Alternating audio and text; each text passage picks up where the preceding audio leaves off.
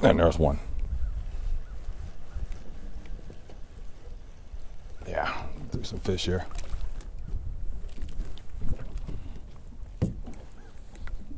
That's how we do that, guys. Pitch it, swing it, pop it, pause it. Good fish. Let's get him in the box. One there. One up here.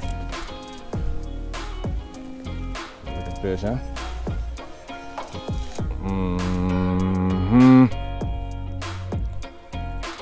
Fish.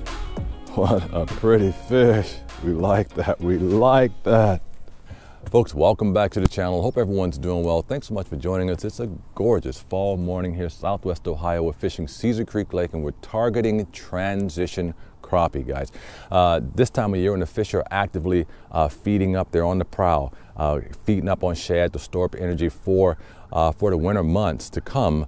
Two really good places to target crappie during the transition is along steep weed edges and in standing timber. So this morning we're going to get our plastics out. We're going to pitch and pop a little bit. I'm going to show you how I use my plastics and how I pitch for them in standing timber and steep weed edges. And I'm going to also share with you how I use my electronics to stay on top of the fish as well. All together should be great, great, great fun, guys. So let's get a few fish in the boat and I'm going to tell you all about it.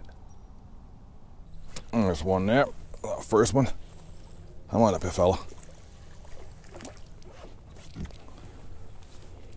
Oh. Fish number one in the standing timber.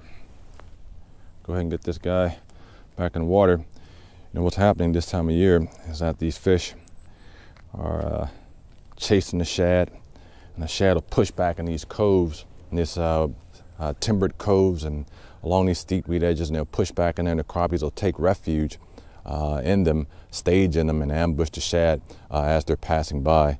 It's an excellent, excellent, excellent area of opportunity to catch crappies this time of year in the timber. And let's go ahead and get this guy back in the water. Let's get some more fish. There's another one there. That's a little bit better one here.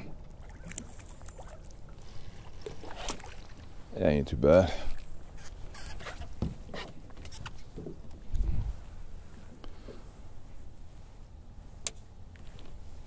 There you go, huh? Second fish.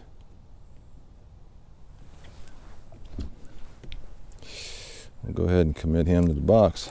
Get in there. So right now we're fishing in about 25 feet of water, and we're fishing a piece of brush, some cover that's settled in among the standing timber. Right now we're fishing just above that timber with the tri-rig or a triple jig plastic presentation, and we're doing what I call a pitch pendulum, which is where we take the plastics and without reeling actually, and we just sort of just let it pitch out like this and let the weight of the jigs actually settle right above that cover that we're fishing right now. And so right now we're fishing right above that. You know, it's about, I guess, 12 feet down to the top of the brush, and I'm fishing just above that, starting at about 10 feet. We always start higher then work our way lower. And because I know that I want to fish at about 10 feet, I've adjusted my jig to the length of my pole, and I'm just simply drawing back on my main line, pendulum, pitching it out, and letting the weight of the plastics, let that plastic settle right back over top of that structure where we're fishing right now. And we do that throughout the length and width of that cover that we're fishing right now. Very effective method for fishing, for pitching for crappie. And I'll show you here in just a second how we can use this presentation to encourage and entice a more aggressive fish bite. Let's get back to fishing. Again, we're fishing 10 feet. We're just adjusting our plastic to about to the area of the butt of the pole. Give or take a few inches there to accommodate the distance between the rod tip and the transducer, and we just swing that out. And again, we're just letting that triple rig, the weight of that triple rig, just settle and swing and pendulum right back to a vertical position over the fish. And there's one there.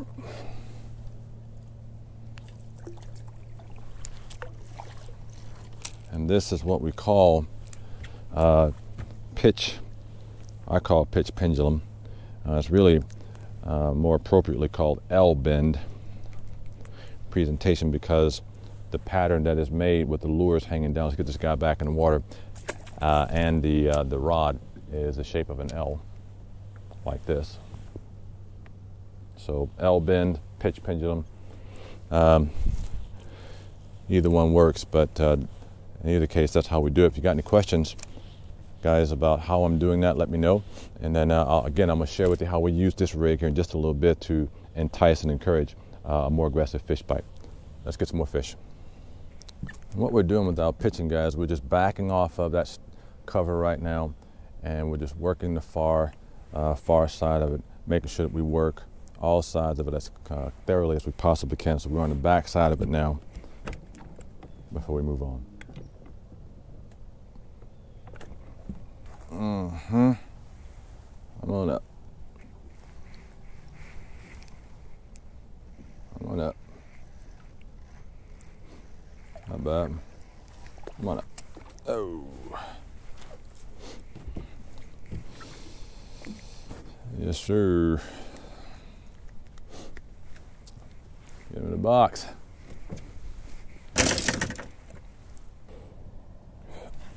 There's one. Let's see what we got here. And this is why we love the triple rig, guys. So the first couple we got on the bottom jig, and now we've got one on the top. And this is why we love the triple rig. And I'll put a video together to show you how I tie this up, but really it's just 3 loop knots. And we got 1/16 ounce jig head on each of them. Good fish, let's get them back.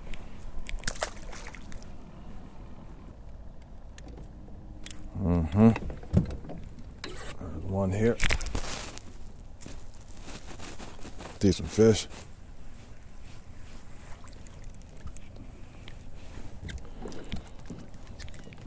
Very, very nice. And guys, all we're doing is we're just pitching these out there. Just pitching these out in that standing timber, and we're getting snatched. Good fish, huh? Let's get them in the bucket. All right, guys, I'll just go ahead and share with you the trio of plastics that I'm using today for my rig. They are the Moglo Ghost pattern by Bobby Garland, the Monkey Milk pattern by Bobby Garland, and the this is the Outlaw Special, all on 1/16 ounce jig heads, and I've got them tied in a triple rig configuration, and I'll put a video together to show you how I tied. Very simple loop knots for each one, but again, very, very effective for this type of this style of fishing. So let's get back and get some more.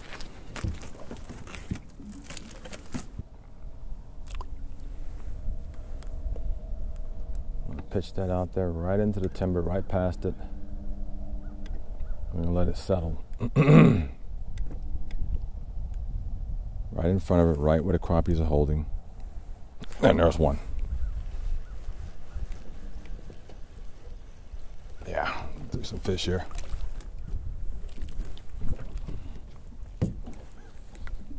That's how we do that, guys.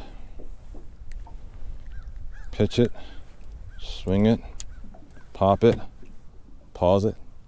Good fish. Let's get him in the box.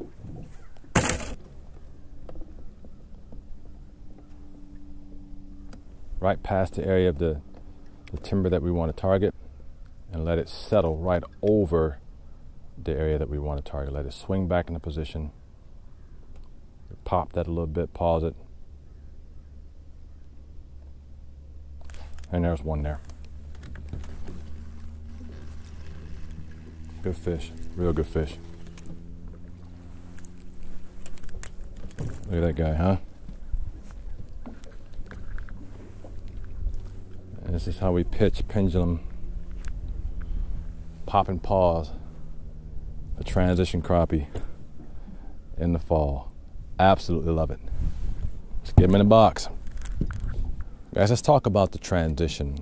At the beginning, you heard me mention that we're targeting transition crappie. What does that mean?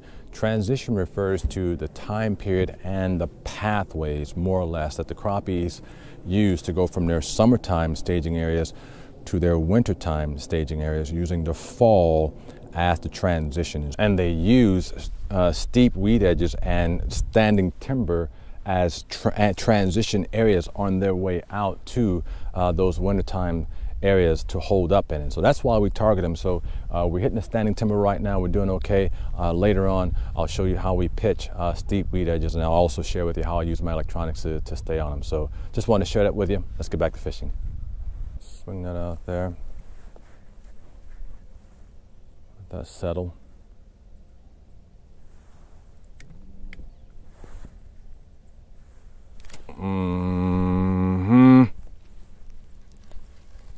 See, that one was hit in transit. He hit that one in transit. Good black. Good black crappie.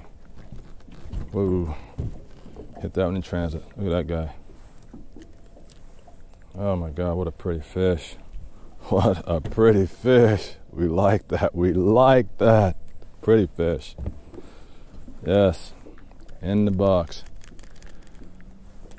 Guys, you got any questions about how I'm fishing standing timber, the rig that I have set up, or the pitching motion that I'm using and how I'm doing it, leave me a question, guys. Leave me a comment. I'll get back to you. And if this is making sense, you guys, leave me a comment that says makes sense. Again, I don't want to just tell you how to do it. I want to show you how to do it, go through it with you together. Leave me a comment. I'll get back to you. Let's get this guy in the box. Let's get back to fishing. All right, folks, let's talk about steep weed edges and breaks. Right now, we've got some marker buoys out in the water right now, and they're marking a piece of cover, a tree, that's sitting right alongside a steep break. And you'll notice in the image where the arrow is pointing, the slope tapers off really quickly and sharply, indicating a steep break. And that can be an excellent place to target crappies. So if you pull up on a tree and you've got it marked, and there's crappies in the top of the tree, and you fish that out, check the weed edges, especially if they drop off very sharply when that cover is sitting next to it. For crappies, it can be an excellent place to target. We've got some fish in the break here, and I'm going to show you exactly how we fished it using the exact same presentation and method that we did in the standing timber, pitching and swinging and pendulum motion to get some fish in the boat. So let's get to it. Let's see how we do. We're going to start off on the higher side of that break first. We're going to let our plastics ride the contour and settle down on the higher side of the break where the crappies are holding on the higher side of it.